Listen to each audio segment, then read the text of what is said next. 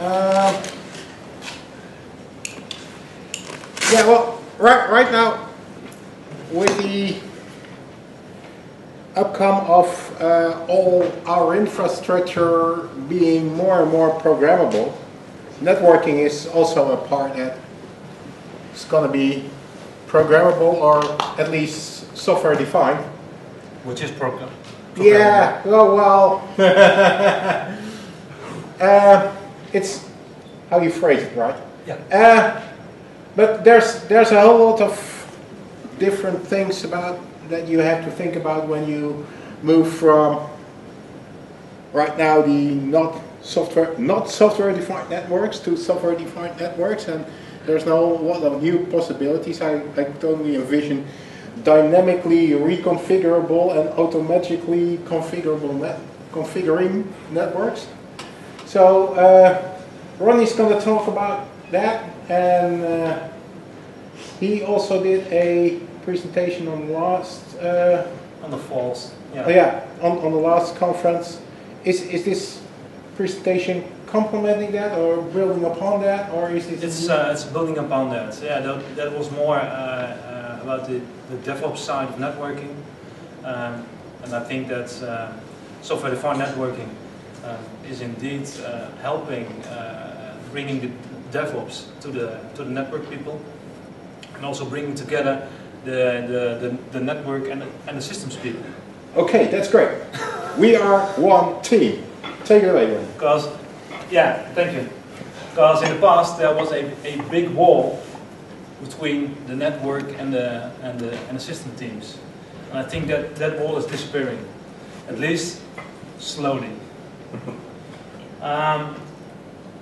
Yeah, I'm going to talk about these things in the next 45 minutes. It was right? Yeah. Yeah. Okay. So to begin, a product manager from Dell said a couple of weeks ago at the Network Field Day, CCIE certification, we don't need it anymore. We have now new nice things that your networks will be automatically built, automatically configured.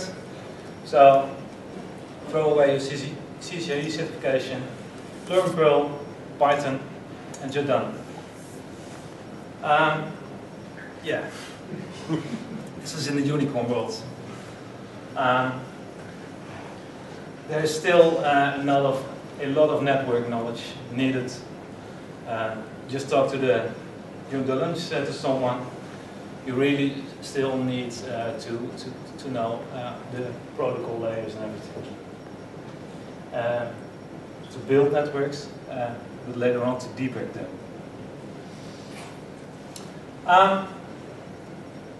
In the fall last year, my wife went to a Gartner conference.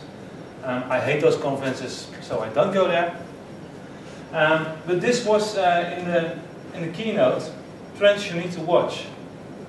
And well, I think it's all software defined. So yeah, we are in a nice time frame. Things are changing. These are all the new things that are coming. So yeah. Elaborating on the last one, organizational entrenchment and disruptions. So this is what that means for the organization. A growth in IT complexity, faster change cycles. DevOps is really helping that. And we see shifting in skills. And that's what I meant with the network and Unix people. Well, their skills complement more and more. And of course, always reduce budgets. At the Snow Unix event a couple of weeks ago, Mark Burgess showed me this slide, and I stole it from him. First, humans learn a skill. So they configure a machine, they configure a network, and then they do that faster because their fingers learn to type those commands faster, so they can reconfigure more machines in less time. So yeah, they repeat like a machine. Later on, they write a script to do that. So the machine imitates a human to do the command line things. And, well, this is where the network kind of stops and where the systems world went further, in my opinion. So we are currently at a state where we are writing scripts to do screen shaping of the Cisco CLI, of the Juniper CLI, and to put in commands and hoping that the commands that we put in there, well, the device configures them correctly. Whereas in the Unix world, well, we have promise theory, and we hope that we put in some files and they get picked up and everything. It's a lot better, and the Unix machines go to the central device, they pick up their configuration there, and in the network world we still have to push new configurations to the devices. So this is where we are right now, maybe a couple months ago, and software-defined networking is really helping us to cross this boundary. It's giving us, or I hope it's going to give us, the APIs and the possibilities to configure that network automatically.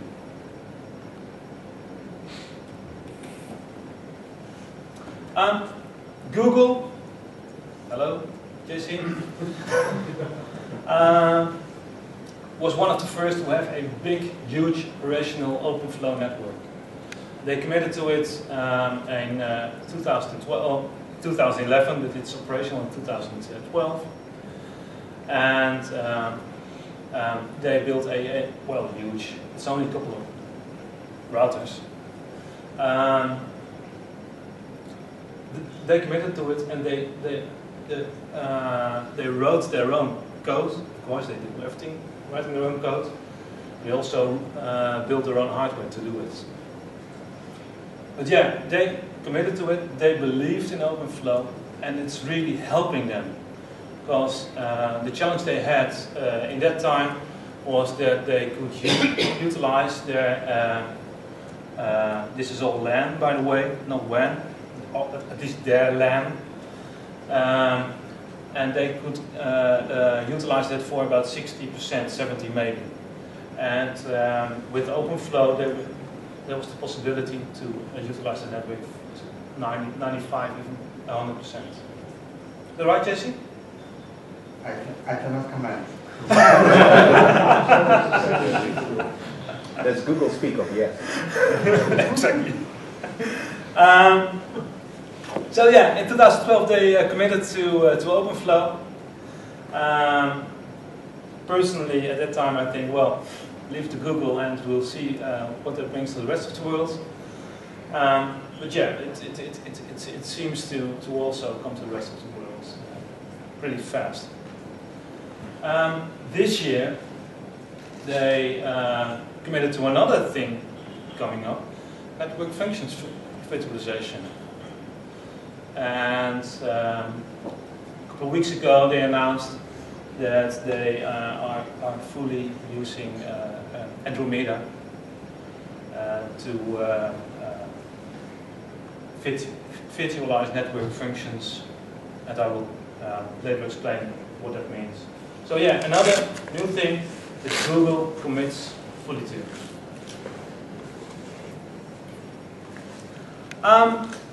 So yeah, what is this SDN thing? Well, the traditional change approach in the network is, well, we're building a network. There's a network architect that designs a network, He writes VCO documents, or Word documents, and yeah, that's it. That's his network design. He gives that to a network engineer, and the network engineer is going to build some configurations with that design, and is going to build a lab to accommodate that. And out of that comes some golden configurations for, yeah, this is what the network should be. Well, they bring that into operation. So they build the network, and then it really goes into operation. And the network changes because of needed functionalities, because of problems that exist in the network.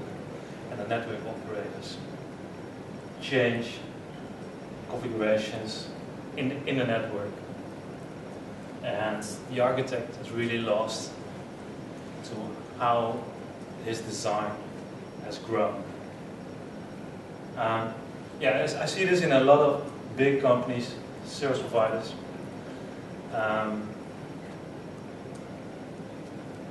Yeah, and there is and I think DevOps is really changing this.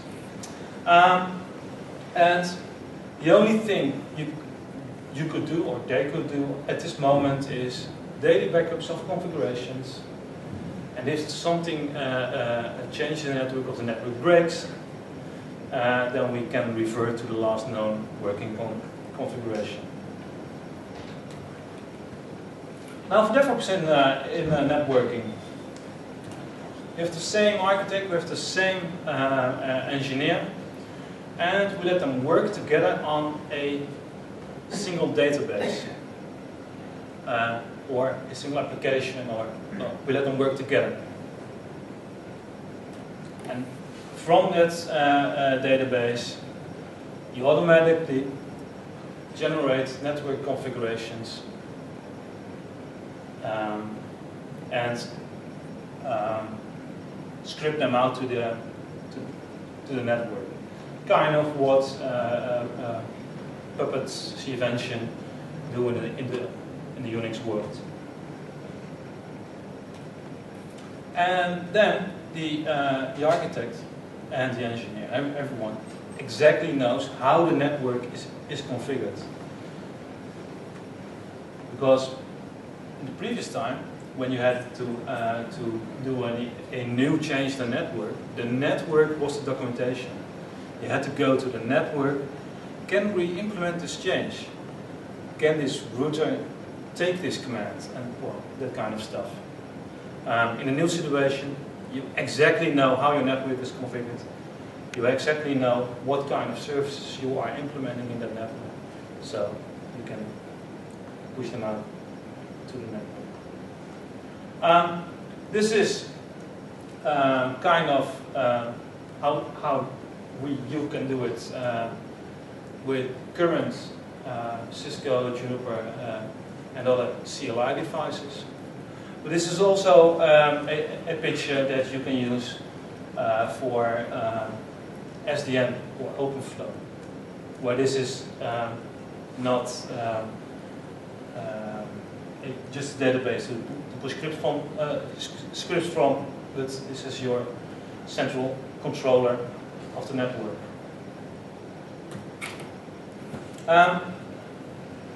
So yeah, if you can push new configurations to the network automatically, you can also break the network automatically.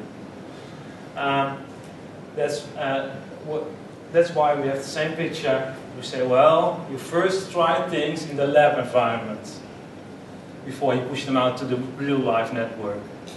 So you make changes, you make scripts and everything, test them, put them out in the real life network. Even better, you test it on a development database and copy the working changes to the operational database, production. And even better, you have an acceptance part in your real life network. So yeah, this is truly implementing the DevOps methods into the network. And yeah, you can also translate it to the software-defined solutions. Can I ask a question? Yeah. What is it exactly that you're pushing into the network? Is that things like, is it configuration or is it programs? Okay, there is two answers to that. One is configurations. That's in the old days, as to say, with the CLI-driven devices. You push configurations to the devices. So that's real Cisco commands, configure terminal, blah blah blah. And in the software-defined way, you push forwarding entries to the devices or interface configurations. So you don't push programs. Does that answer your question? I think so, yes. I'm probably a bit confused by the software part of it then. Yeah, my opinion is that the software-defined part is a bit confusing indeed, because that's why I think programmable networking is a better way, because the software-defined part is more on top. But I think when I get to the OpenFlow part, that will explain a bit better why they call it software-defined. And by the way, everything is software-defined these days because it's a hype term, and because it's a hype term. Well, you can software-defined wash everything. In my opinion, everything is software, even this thing on this desk. Today's challenges in the data center. We need agile service delivery.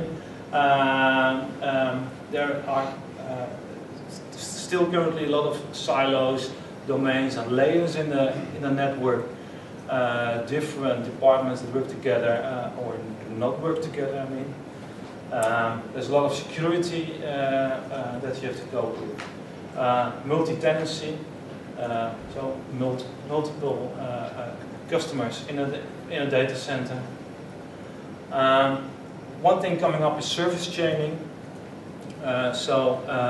Connecting multiple services in one as one application service to the customer. I will come to that later. There is really a need for a programmable API, better than the current CLI. And also the right cost for the right solution, because it has to be cheaper and cheaper these days. Well, these guys have already built it, and it's now well coming up coming to the rest of the world. Yeah, these guys really solved these challenges and are even solving more challenges. So what is a typical data center these days? Well, of course, when I go to Amazon and I order a virtual machine, I need some memory and compute. That's the first part. I need a network, and on the network I need some security, and of course I need some storage, and that's where I also put the availability part, because the other parts you can make the availability by putting more machines to the network, or making the network more redundant, but you can lose your data by losing it on the storage. So by having it always available in the storage, you can always deliver it to the customer on new machines, on new parts of the network, new zones in Amazon, for example.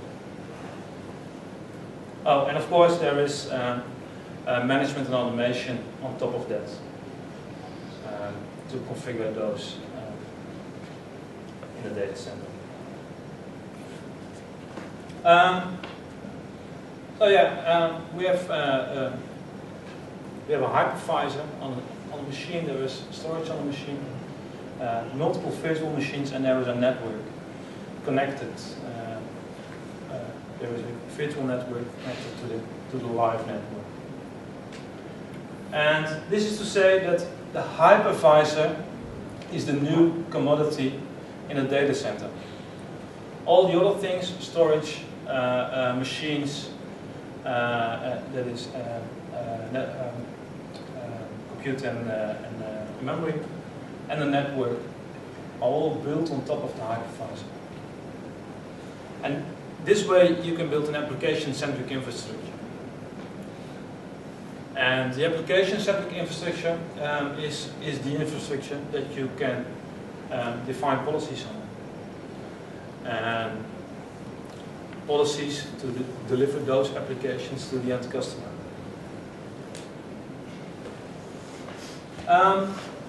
So a typical data center has racks with a top of rack switch, and in that switch some compute and/or storage nodes. And those are, for the network at least, connected by a leaf spine concept. So that you always have the shortest path to your neighbor closet. So every top of rack switch is connected to every spine switch, which is connected to every other top of rack switches. So your neighbor is no more than 3 devices away, 2 links. And I only put the physical connections in here, because what you see nowadays is that there is a virtual switch in every node, and this virtual switch is connected to the rest of the network. So how does this look like? You have the machine with a hypervisor with a virtual switch in it, and multiple VMs. The virtual switch is also a VM, by the way, in a machine. And those VMs are multiple tenants, for example. And if 2 neighbor virtual machines want to talk to each other, they do that through the virtual switch in the same device. And if one of those is in another machine, physical machine, the 2 virtual switches build a tunnel together, and you talk like on a layer 2, but routed through the rest of the network directly to your neighbor VM. And if there's another tenant in the network, another customer, that can also talk to his neighbor VM in another rack through the same way. And this is all being done by tunneling protocols, which encapsulate the Ethernet frames on one side, put it on the network, and decapsulate it on the other side. And this is how it works. There is an operating system on one side that has an IP address and has a MAC address. He is talking to the virtual switch on that side, and his frame gets encapsulated this way. So this is what was on his local network, And this is these are the public addresses that of the physical machines. This gets encapsulated in these frames, sent to the other side, get decapsulated, and out it comes again. So on top, there's a virtual network where these two can see each other on the layer 2, like directly connected, but there is a whole routed networking in between. So yeah, Ethernet used to be simple. This is Ethernet once, and this is with all the encapsulation on top of it. Here you see you have the original layer 2 frame. We put a VXLAN header in front of it. I use VXLAN as an example, but this can also be GRE, NVGRE.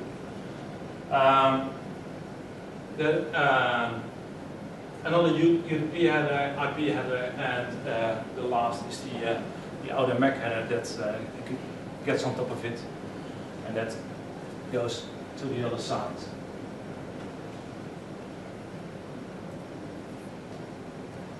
An analogy in the real world, how you could see this, is Amazon. Amazon is doing tunneling. Amazon has packages.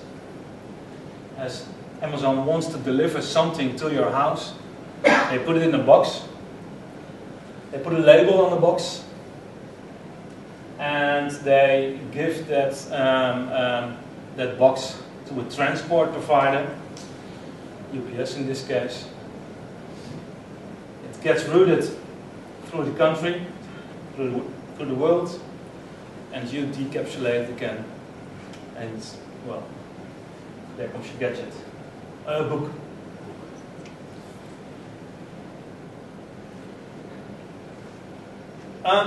Some people already call this SDN. I call it overlay networking. But yeah, this is the SDN washing that is going on at the moment. When we call this overlay networking, there must be an underlay. And, well, this is where the real new things are happening, in my opinion. So, when we have traffic lights in a city, a couple of years ago, every crossing did its own traffic light magic. A couple of seconds red, a couple of seconds green, and you had some stoppings of the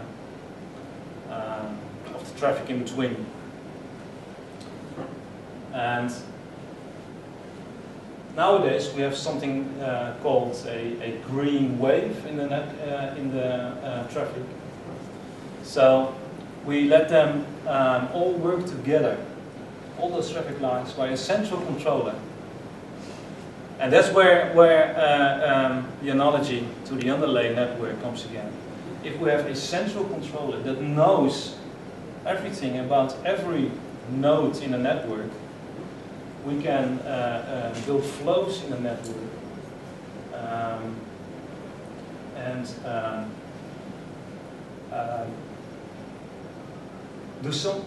do things with those flows that you could not do before, because every router and switch in the network was working independently.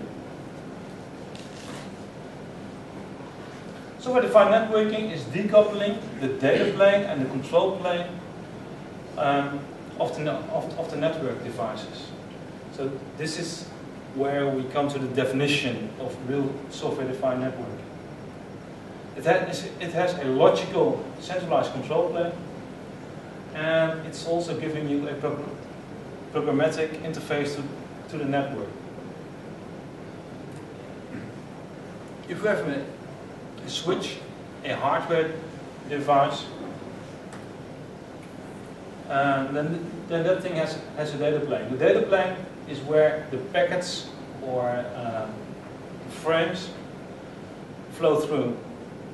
This is how you are talking to the internet or to the server on your network. To control the data plane, we have control plane, which is saying, well, this is allowed from there to there, or this is coming in there. You need to go to that server. Oh, that's that port. That's all being done by the control plane. And on top of the control plane, I have what I call now apps. And that is an app for the layer 2 with all the ARP and everything. For the layer 3 with the routing protocols, a firewall, and other apps that you can think of. In a Cisco device, you don't see them as apps, but making a step to the software-defined network, I now call them apps. And there was a management plane. CLI by Telnet or SSH, and SNMP, maybe netconf. Yeah, that's it, most of the times. Making a step to OpenFlow. We have the same switch, still has a data plane, it still has a management plane, because you have to do some basic configurations on the switch. You have to do sometimes software upgrades. Those are all being done by that simple management plane. But it's all talking to a centralized control plane. And on that centralized control plane, you have those apps again. And because the centralized control plane now has a programmatic API, you can build apps on top of the whole network. And I'll come to some use cases later. One of those apps is Open Daylight, which is an open source project to build an open source SDN controller, more than OpenFlow. So how does this OpenFlow work? We have two laptops on each side. One with IP addresses, and in order to let them talk to each other, I have to install some flows into the network devices. So on this switch, I'm saying if the IP destination, if it's coming from with this MAC source, everything, MAC destination, everything, filtering on the IP destination of 5678, I am sending it out to port 24. So this is port 24. If the IP if the IP destination is 1234, I'm sending it out on port 25. And on this guy, I'm saying that 1234 is on port 1, and 5678 is on port 48. This is a very simple flow, but I can do more advanced things with these filters and take actions more advanced. And these filters and actions, I can put them in there proactively. So I can tell the controller to install those flows in those devices. Once they proactively, so once they knows them, or reactively, so that these flows are not known to the devices, and when this guy wants to send a ping out to the other one, It's a new frame. There is a last flow, a last rule. If it's unknown, send to the controller. And that sends the first frame to the controller. The controller knows all these filters and actions, and it sends back. Well,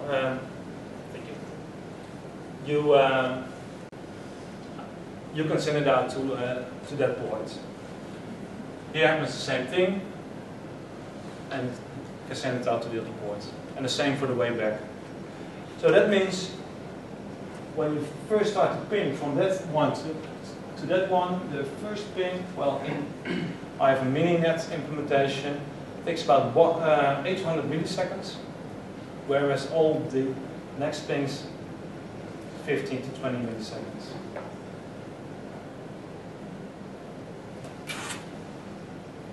Well, this is kind of what you could do in, well, an example of what you can do in Overflow 1.1.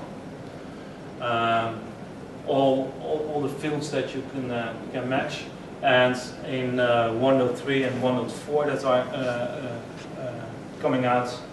1.3 has come out, and 1.4 is coming out. It's a whole lot bigger. So more and more possibilities to filter against. And this is the kind of actions that you can take. So the easiest one was forward with another port, but you can also do some rewrite things. You can push and pop VLANs, you can push and pop MPLS tags and everything. And this is where the software-defined part comes in, because you can write applications on top of the overflow controller that really programs these actions into the network. The Overflow Networking Foundation is the organization that is developing, defining this overflow protocol. First spec is of 2009, founded in 2011, and it's really pushing forward. One thing that is a bit strange to me is that the ONF is totally apart from the IETF, the Internet Engineering Task Force, where all the standards until now have been developed and defined. And that's, they say that the IETF, well, is a bit slow in new developments. Why they were taking that out. Another statement I want to make is Overflow is a software-defined network, but software-defined networking is not Overflow. The Open Daylight project is a daughter, I think, of the Open Linux Foundation, of the Linux Foundation, and they are developing an open source SDN controller. 36 members, and those are really large companies like Cisco, Juniper, Red Hat, IBM, all working together to build an open source SDN controller. Yeah, I really believe in this project. It's still a bit harsh. They did the first release a couple of months ago in February. I think it's not yet fully production ready, but we're getting there. And this is a screenshot of their GUI with the network topology as discovered, with the flows implemented in one of those nodes.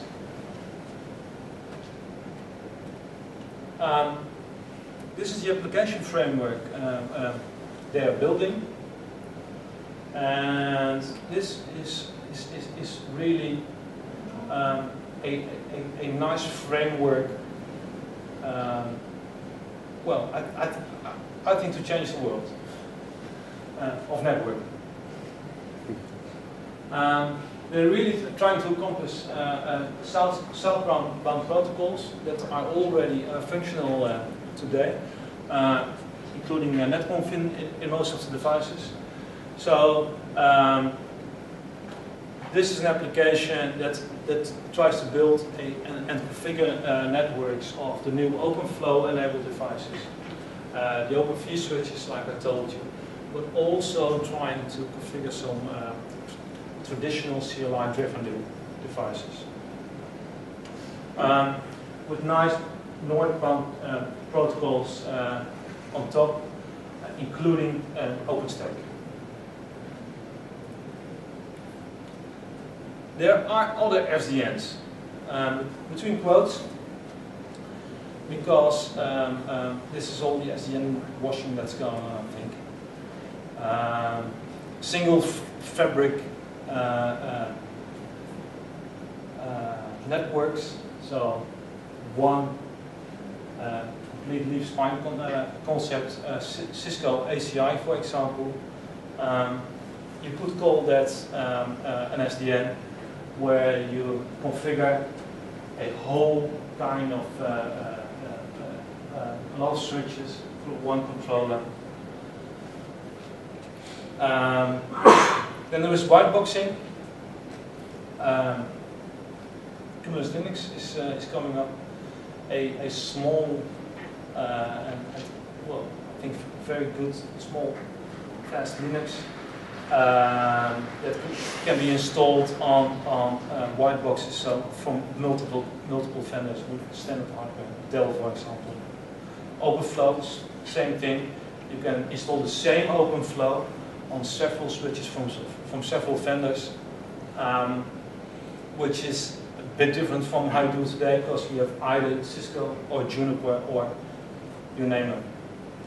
And there is some config management tools that configure the network, and they would also call that SDN. Skipping this one. Taking one step to network function virtualization. This is the amount of 1 and 10 gig Ethernet ports that are being sold in servers.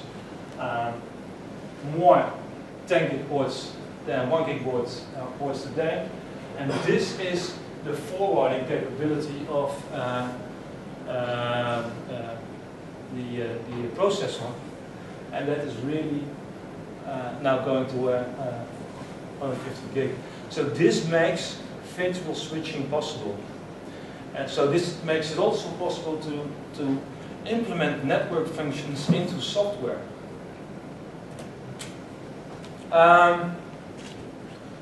Virtualized network functions that are today built on proprietary hardware.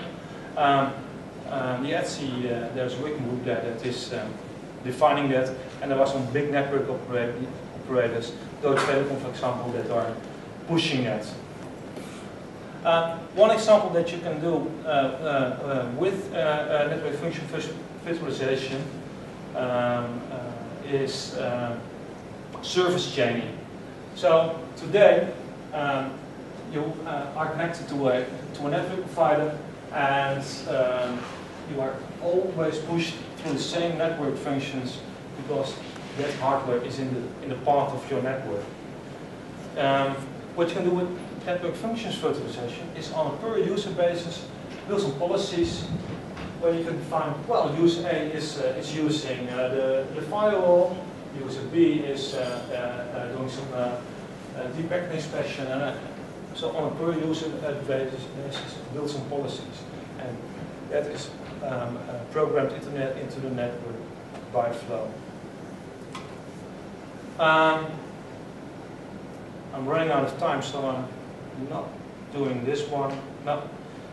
My company won the hackathon on the Open Networking user group by building an app on top of OpenFlow. If you want to play yourself with OpenFlow, do some software-defined networking yourself, the first thing you can try is go to Mininet, download it, install it, and you have a full functional OpenFlow network with multiple switches and hosts in your in your computer. You can also go to opendaylight.org and there are some images available with a complete Open Daylight controller with MiniNet network, and also some images where they included OpenStack, DevStack, to really show how OpenStack and Open Daylight can work together. We have some challenges to solve. These are them. And I think this is a good thing that we are really changing the network right now. It's going to be more and more open, and the network and systems are coming together. Any questions? No, I'm too late. With all the encapsulation going on, do you consider MTU be an issue for the underlying fabric? Yes and no. No, because you have to keep the MTU everywhere in mind, and no, I don't think MTU is really a problem anymore if you configure it correctly. You have to encompass the encapsulation for a little bit. That's true. So use jumbo frames on the underlying fabric, or? You could. Most of the times, yeah. Especially in data center networks. Yeah. Any other questions? Okay, let's thank the speaker.